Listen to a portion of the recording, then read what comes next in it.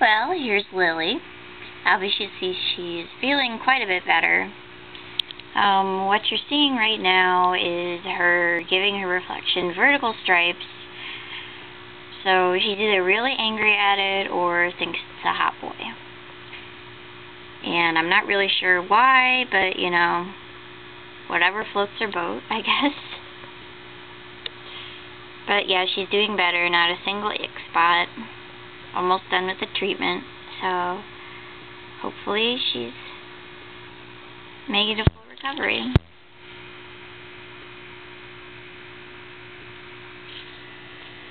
Panda Corey's doing excellent. He's not shown any signs of ick at all.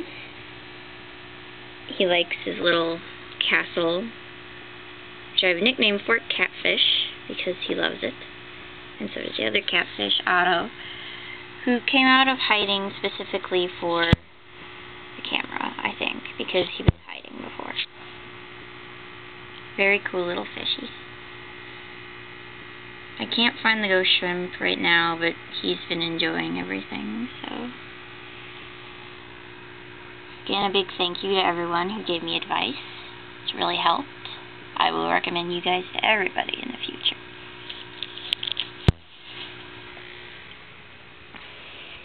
Blech, messy room.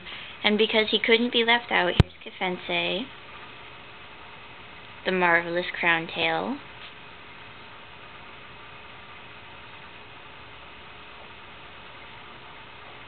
Who is, as always, very cute. And spitting out food and various things he finds. Oh, Kefense. You baby.